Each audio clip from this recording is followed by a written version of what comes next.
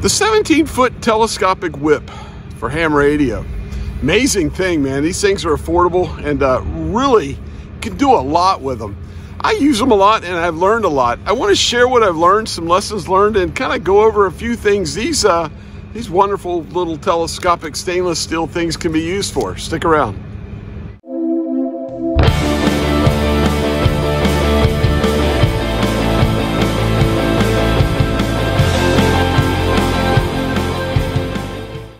Guys, this is going to be a quick video. I just wanted to talk about a few things. I get a lot of questions about these 17-foot whips I have. I got a couple here. This is the MFJ 1979 version. This is the chameleon antennas. Put there the chameleon antennas. This is the CHA SS17 chameleon.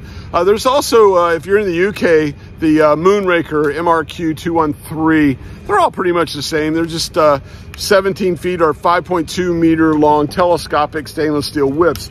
And they are awesome. I love operating and working portable with mine. So many ways you can use them. I mean, one of my favorite ways, and the way I use it most, is I have a ground rod stake with a mount on it. And what I do with that mount is I screw it in at a counterpoise, usually one towards the salt water, and I let her rip. A lot of times I'll leave it out at 17 feet.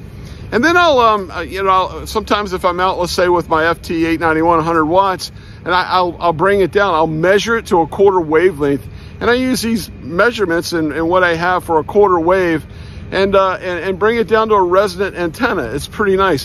One thing you got to remember about this, though, if you're measuring these things, if you're using a mount like this, the bottom of the mount, the threaded insert where you put it, that's part of the driven element. You have to include that in the measurement when you're measuring this thing at a quarter wavelength. And something to remember, little tip and something I've learned the hard way. I'd measure this thing out and like, man, why do I keep having to bring it down another 20 millimeters or almost an inch to make this thing resonant? And I learned that the hard way. So if you're doing this and you're trying to figure out why you always have to make it long and bring it down, that's probably the reason why, and you might be able to hit it dead on the first time.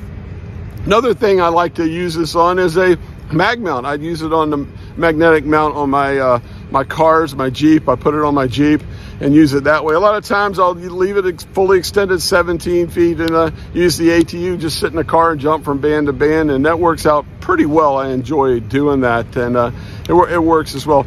A couple other things, a way I've used telescopic whips before is the CHA, the chameleon antenna, their tactical delta loop. They use two of these with a transformer into a ground spike with a wire between them, and creates a loop, a delta loop, and it's really cool. I had a great experience experimenting with that. It was great as well.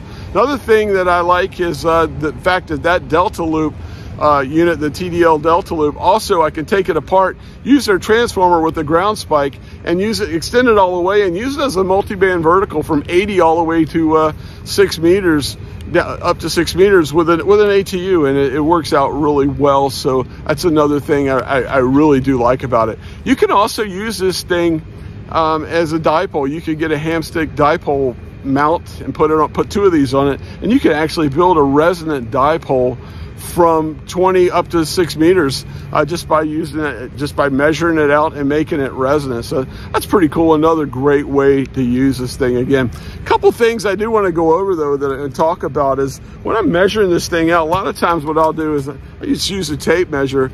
This is a pretty cool one. I know Chameleon makes one. This one's actually the radio waves version of it, but it is an antenna tape measure. So at intervals, you'll see it'll have the quarter wavelength as you go through it, and for different frequencies, half wave, quarter wave, or whatever. So pretty cool antenna.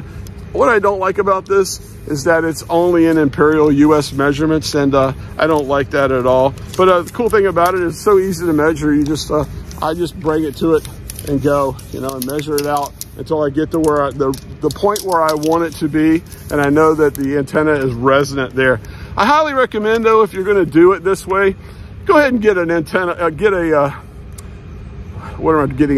tape measure, I'm sorry, that does both imperial US and metric, because you're going to find this an easier way to check yourself, especially if you've got your measurements and you know what they are, and it's kind of, you can look down and say, okay, Quarter wave for where I use it for 20 meters is 16 feet 4 inches. That's about 5 meters, 5.01 meters. I look at it, it looks great. I can see both measurements on the tape. So as an American, it's nice that way. For you guys that are smarter than us and use the metric system all the time, it's probably even good for some of us Americans, I know I do it, to just use a pure metric tape and start thinking and doing it in metric.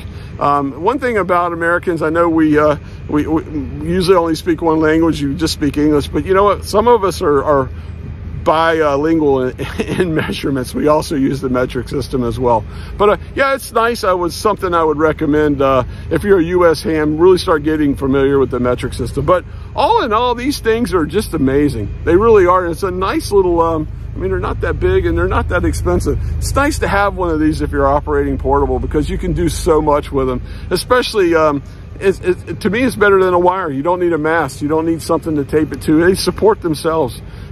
Stainless steel construction, and they're nice and they work, man. I've made some amazing contacts with these. So get one of these, take a look at it. I'm not trying to push any one brand. There's so many of them out there. I mean, I'm real happy with what I have. I like the MFJ one, I'll be honest with you. Now that I have the Chameleon one, I kind of like it better because it's slightly shorter and easier to pack. And it's so, you know, versatile. I got other things I can do with it as well. Anyway, just going to put this thing by you real quick. I get a lot of questions about these, about using a 17-foot whip. Basically, it's very simple. Just get a tape measure, measure it out, make it resonant, and you can use it, especially by itself. You can use it from 20, 17, 15, 12, 11 if you're a CB guy, and 10 meters, and then all the way down to 6 meters. Another thing you can do if you've got, say, a Wolf River coil or a real strong, sturdy coil, you can add that on the top, and it gives you, with the coil, you got 40 and 80 meters, or basically 30, 40, 60, and 80 meters as well. It's just so much you can do with it by itself, with a coil, with the accessories like the Chameleon has, and things like that. Anyway, I hope you enjoyed the video. If you did, I'm an antenna nerd. I like to talk about antennas, play with antennas, build antennas, and do my thing on ham radio. If you're into that, please like and subscribe. Anyway, until next time, I'm Walt K4 OGO 73, my friends. Hope to see you soon.